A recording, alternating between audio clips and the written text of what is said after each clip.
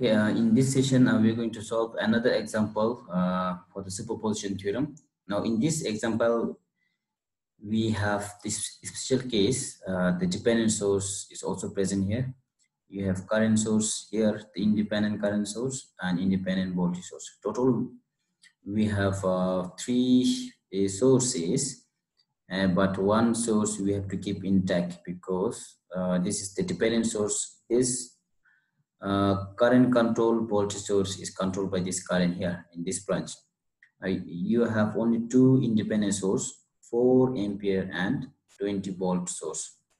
Now for this one, we can solve by using the Microsoft Word here. So I find it's convenient to solve. Okay, now in the first step, okay, let's try to make this 20 volt equal to 0, which means whenever you're making a voltage source 0, we have to short circuit that one, which means when 4 ampere source is active, which means okay, this voltage source will be shorted. So you have 3 mesh, and then okay, let's draw another figure.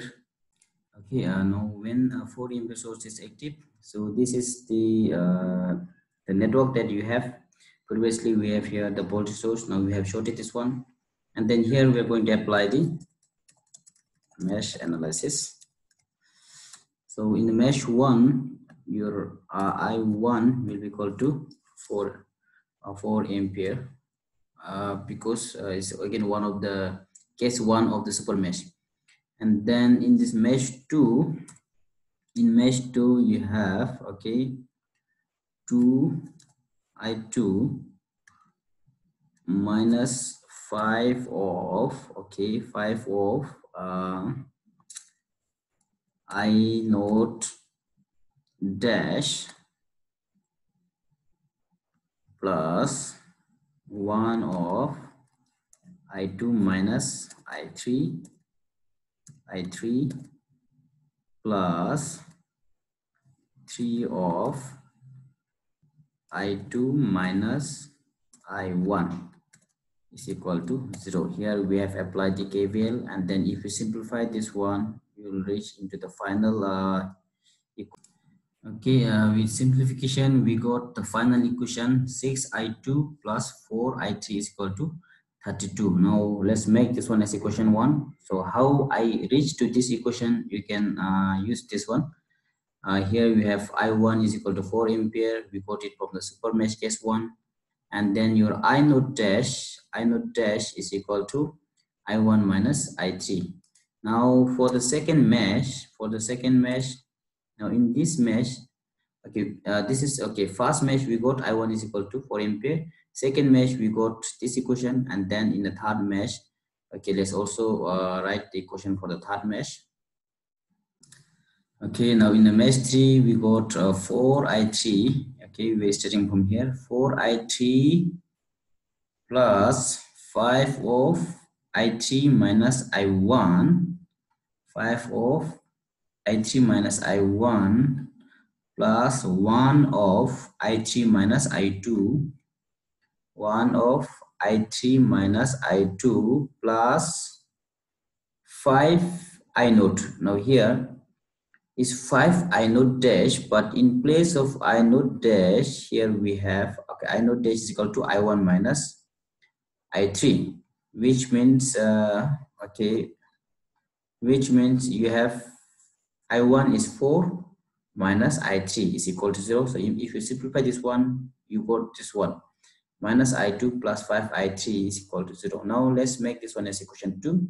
Solve equation 1 and 2 using the, I think I'm sure by this time you know how to use the calculator. So when you have these 2 unknown equation or maximum 3 unknown equation, you can solve it directly from the calculator. You can solve this and then obtain I naught. So we got I naught dash is equal to 4 minus 0.941 is equal to 3.059 ampere. Now how we got okay this one I2 If you solve for these two equation, you get I2 and I3. Now from I2 and I3, we get I naught dash. Now from this one, I naught dash, okay, it's this one. So with this, okay, we got it for the we got the I naught when the 4 ampere source is active.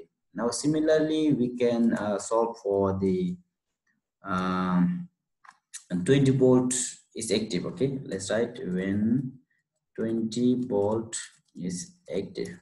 So when 20 volt is active, our circuit looks like this. So you can again apply the mesh analysis here, and then you'll get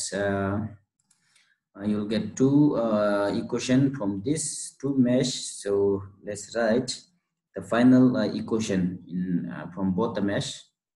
So in this, I've got two equation and I have named it equation 3 and 4. Here we have only two mesh. Mesh 1, okay, first mesh we have assumed it as I4 and second mesh current is I5. Here we had a current source, we make it open circuit, and then this is how we simplify the circuit. Remember that here we are keeping the dependent source intact.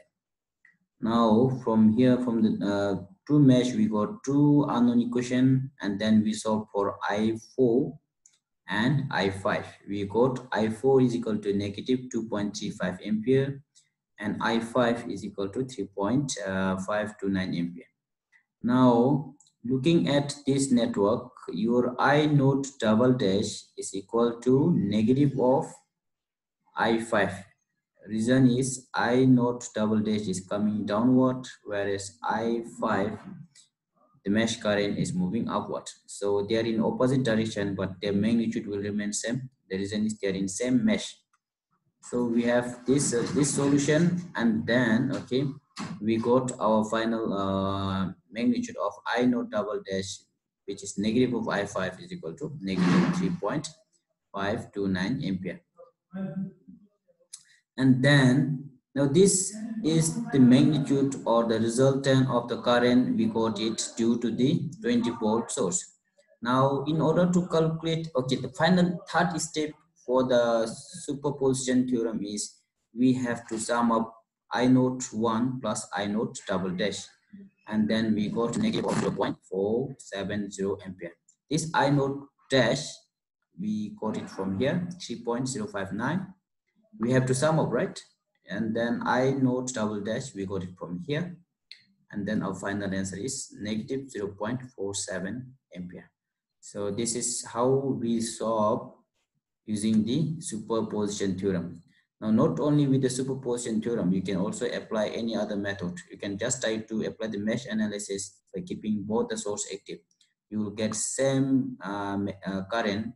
Yes, I naught, you get same, be it whether you're solving it from super mesh or you're solving it from the uh, okay the superposition theorem, or from the mesh analysis or nodal analysis. Try to apply or try to verify this network and try to find I naught using other methods other than the superposition theorem. From the superposition theorem, we got I naught is equal to negative 0.47 ampere.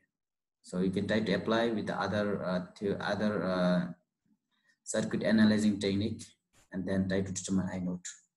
And if you have any doubt, let's discuss. Okay, do not hesitate to call me, or you can just write your doubt in the comment section.